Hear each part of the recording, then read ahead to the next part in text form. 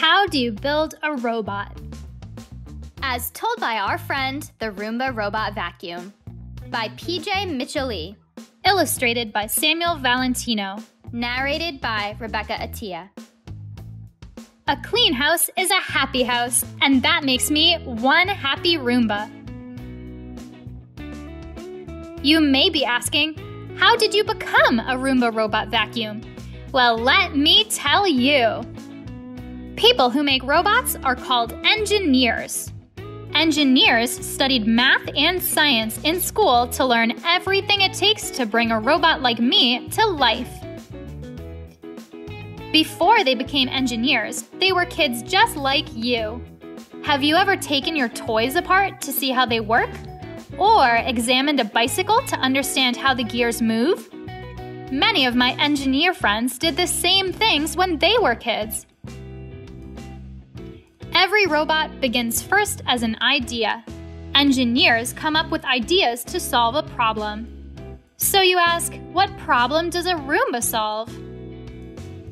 Sometimes people are too busy working, taking care of their families, or having fun, and they don't have time to clean the house. That's where I come in. My friends, the engineers, went to work thinking about how to save your family time. So they thought, what if we create a robot that vacuums the house all by itself? Does this sound like a robot you might know? When I was younger, I did not look exactly the same as I do today. My engineer friends spent a lot of time making sure that I looked and worked great. Sometimes a robot looks very different when an engineer first starts to build it. Have you ever built a tower with blocks and had to start over or make changes as you build? That's what happens with robots too. Engineers create many different versions before deciding what works best. The engineers that created me spent many years deciding how to make me look like I do today. Many different types of engineers worked together to help create me. My friends, the mechanical engineers, made sure that all of my many parts were in the right places. Then, my friends, the electrical engineers, gave me all of the energy and sensors I needed to move around your house. Software and systems engineers made sure all of my parts could understand each other and work as a team. They were the ones that gave me a brain. Last but not least, my industrial design friends made me look like how you see me now. They make sure people know what my buttons, sounds, and lights mean.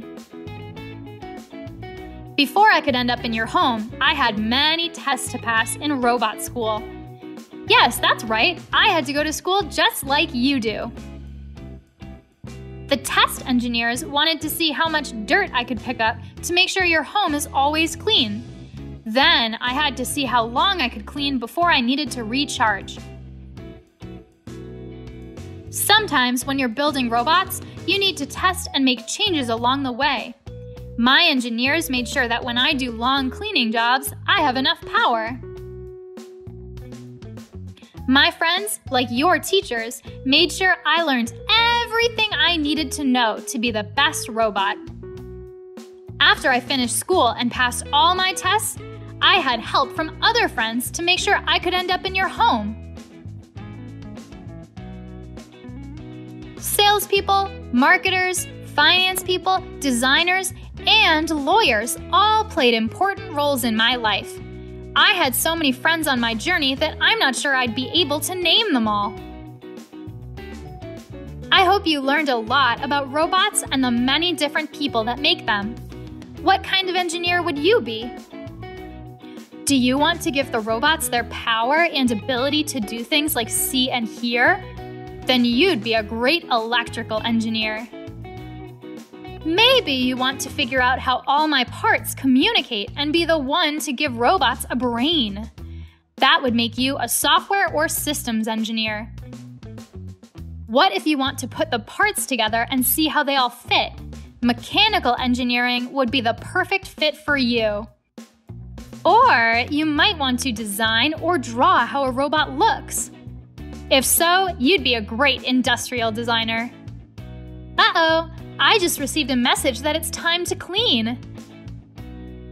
If you're at the park and you need me to clean before you get home, just use your phone and send me a message. All you need to do is press clean. Okay, now it's really time for me to get back to work. Like I said, a clean house is a happy house, and I am a very happy Roomba. The end. See you soon!